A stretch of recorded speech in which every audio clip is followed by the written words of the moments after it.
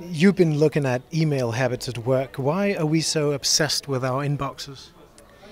I think our obsession with email is really rooted in our sort of animal brain at the back of our heads. It's what they call operant conditioning. It's when you get a reward for exhibiting a behavior, you're more likely to exhibit that behavior. So if I give you a treat every time you raise your left hand, then you'll learn to raise your left hand. This is how animals are trained, dogs, cats, horses. And we've kind of accidentally done that to ourselves with email. When we look at our inbox and we get a rewarding email, that makes us want to check our inbox more regularly and actually more randomly, because at any point there might be a fun email in there.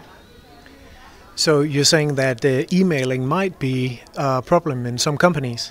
I think emailing is certainly a problem in some companies. There's some work has been done looking at how often people check their email, and we're quite bad at understanding our own behaviours and our own patterns of behaviour. So when people think they're checking every hour or every 15 minutes, when you actually look at them and observe how they're using email, then they're actually looking every 5 minutes or so.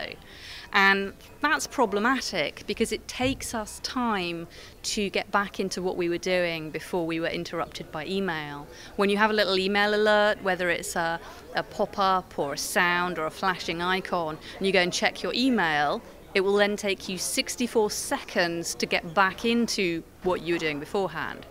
So for the worst offenders who are checking their email every 5 minutes, that's 8.5 hours a week just spent going, "Ooh, what was I doing?" And that's actually across an entire organisation, that's a lot of time. But there's no doubt email is a cornerstone of business communications, but you have some ideas for letting the company Intranet take the strain. Tell me about that. I think the key is to understand what people are using email for.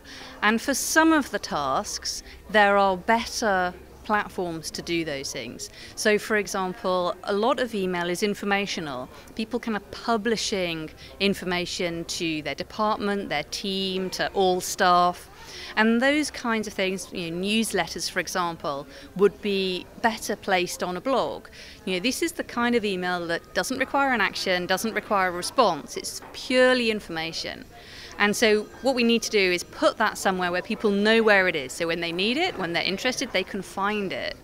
And blogging is a very good platform for that kind of continuous stream of information.